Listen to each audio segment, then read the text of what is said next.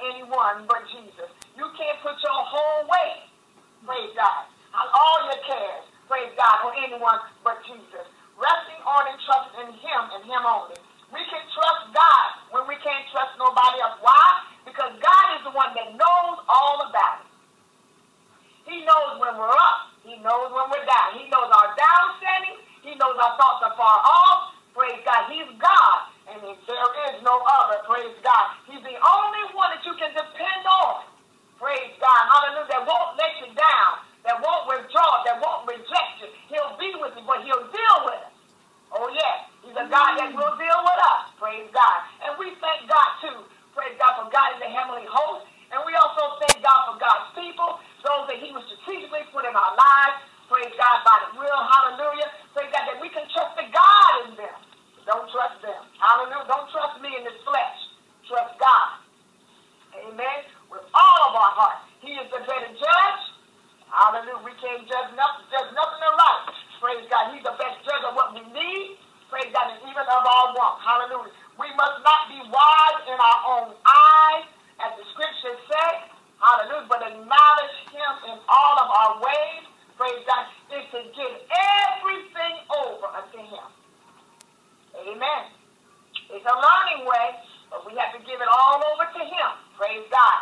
Now, it's not that we have not done these things, but there may be some places in our lives where we have restricted Him.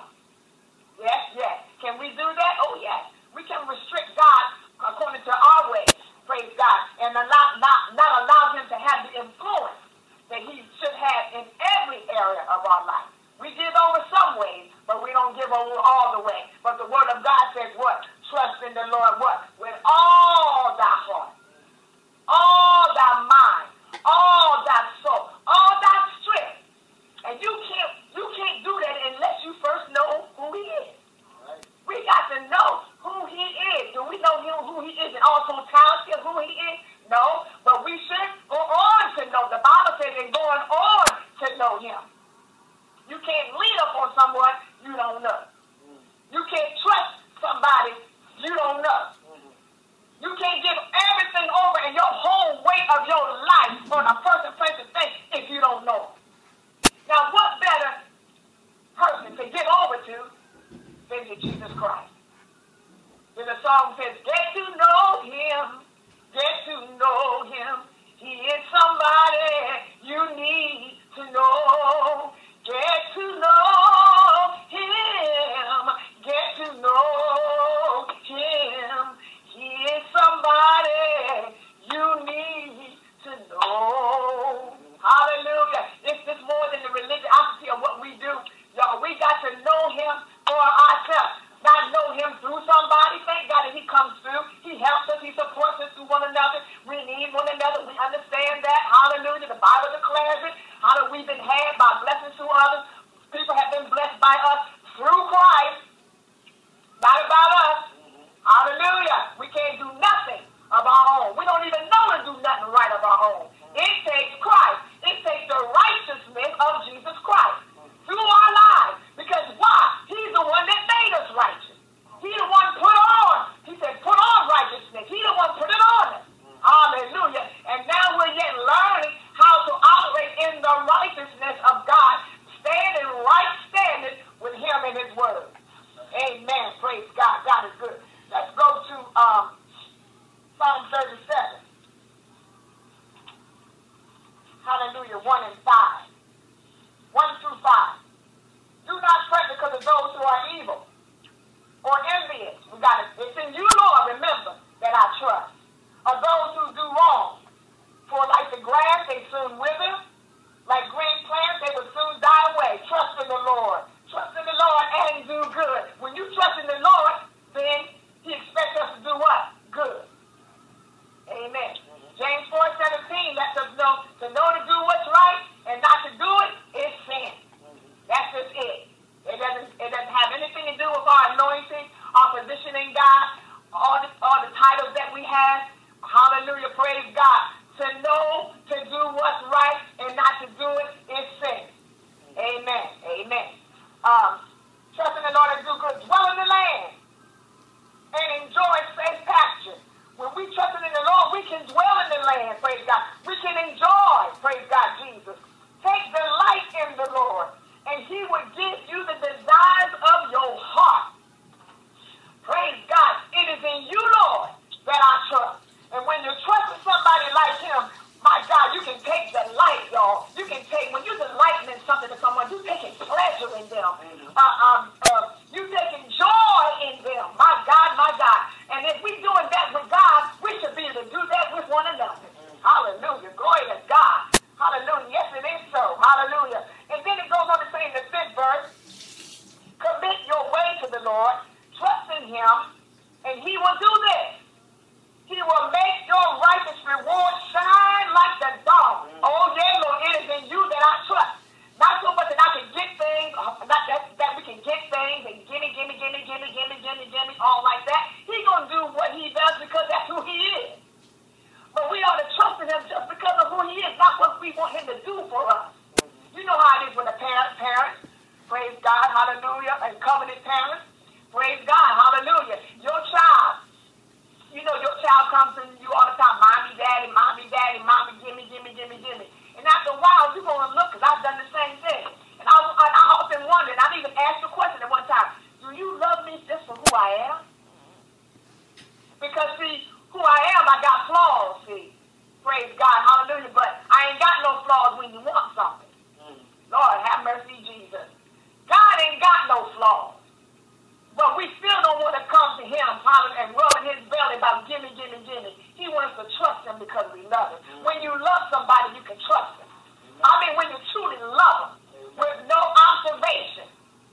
Hallelujah. That takes growing into God, y'all. That takes growing into spiritual growth and maturity. We don't start off like that. Hallelujah. You have to grow into that, and you have to grow with God as well as what? Grow with one another. And then that trust begins to build up. Praise God. Hallelujah. We thank God for that.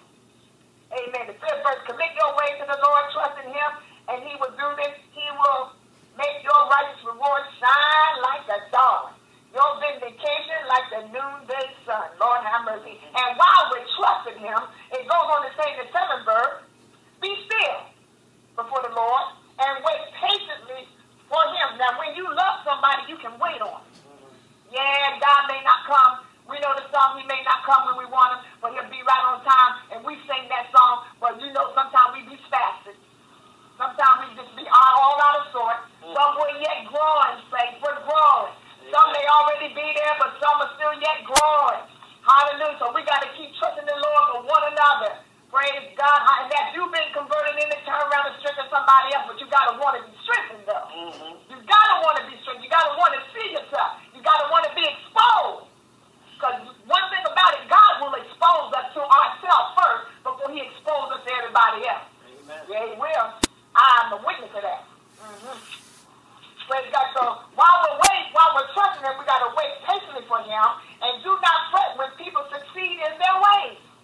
When they carry out their wicked schemes. Refrain from anger. It is in you, Lord, that I trust. Yes, we can anger, but we don't want to sin with that anger. And we don't want the sun, hallelujah, to go down on our anger. Because you don't know if you're going to wake up the next morning. And then if you do wake up, you don't know if your face is going to be on the side of your face. Anger does a whole lot to our body. Anger, that brawling anger. We're not to have that, y'all. Not when we're waiting and trusting on the Lord. Refrain from anger and turn from wrath. Do not fret. It only leads to evil. As soon as we start fretting, you better be assured that evil is right around the corner. Try to influence us to do evil because we're fretting. This don't go right. So I got to go ahead of it and try to fix it. And God didn't say try to fix it. He said what? Entrust it unto me. When you trust somebody, you can do what now? Entrust all of your cares, everything about what's going on to him, because he's the only one you can trust. It depends on whose hands you're putting yourself into. But I encourage you, as I'm encouraged this morning, put everything into the hands of the Lord. Amen, amen. For those who are evil will be destroyed. If we do evil, praise God, if we're found that way, we're going to be destroyed. But those who do what? Hope in the Lord will do what? Inherit the land. Oh, y'all. It's an inheritance to trust the Lord. There's an inheritance involved. Hallelujah. And I'm not only talking about only in this life, but all the inheritance of eternal life with Jesus one day. Hallelujah. Taking us from earth to glory. Isn't that all right? Hallelujah. We're going to go to 1 Timothy. Hallelujah. 1 Timothy 1. Praise God. Starting at the first verse. We're going to start at the 6th verse. For this reason, I remind you to fan and to flame the gift of God, which is in you, through the laying on my hands. For the Spirit God gave us does not make us what? Timid. But gives us power, love, and self-discipline. So don't be ashamed of the testimony about our Lord or of me, his privilege. This is Paul talking here. Rather, join with me in suffering for the gospel. If you trusted in the Lord and you put your hands on the plow, then you got to know there's going to be some suffering for the gospel. Hallelujah. Now, that suffering that we do, praise God, of our own according to the flesh, ain't no glory in that. The word of God says you just might as well take that patiently because God don't get no glory out of that. But Paul here is talking about don't be ashamed of me because I'm not ashamed. As he said over there in Romans, the first chapter, I believe around the 16th verse, for I'm not ashamed of the gospel of Christ. For it is the power of God unto salvation to everyone that believeth. And he goes on to say, I'm not ashamed to suffer for the gospel by the power of God. He has saved us, called us to a holy life, not because of anything we have done, but because of his own purpose and grace. This is about the purpose and grace of God. It is in you, Lord, that I trust. Everybody want to be a preacher. Everybody is going for calling themselves this and that. And I'm not saying that some of us ain't who we say we are in God. Hallelujah. God got some real people, y'all, in the house of God. He's got a remnant. Praise God. But we have to be careful with this zeal without knowledge. We have to trust God to bring us into what he wants to bring us into. Amen. Praise God. And the greatest suffering that you can suffer that means anything to God is to suffer for the gospel of Jesus Christ. And you put your hands on it, you got to trust him that he's going to be able to take care of you. Hallelujah. When the opposition comes, when stuff starts happening, all of a sudden finances acting like it's stone crazy. Hallelujah. Kids acting up. Marriages act like they going crazy. I mean, job is fooling around acting crazy. All kind of stuff is happening. It is in you, Lord, that I trust.